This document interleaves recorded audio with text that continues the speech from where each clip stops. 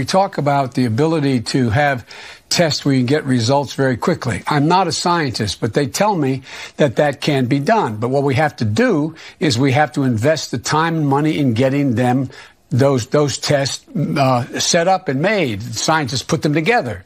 And what we're not doing is we're not doing that ourselves now.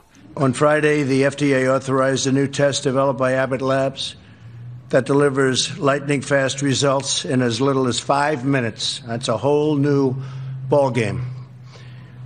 I want to thank Abbott Labs for the incredible work they've done. They've been working around the clock. Normally, this approval process from the FDA would take 10 months and even longer, but we did it in 4 weeks. You can get an answer within minutes of having this test done.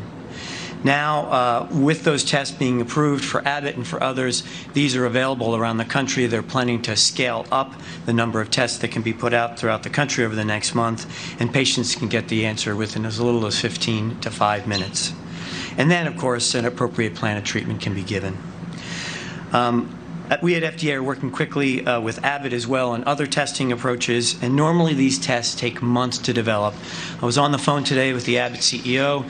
He told me that normally this is a 9 to 12-month approach to developing a point-of-care test.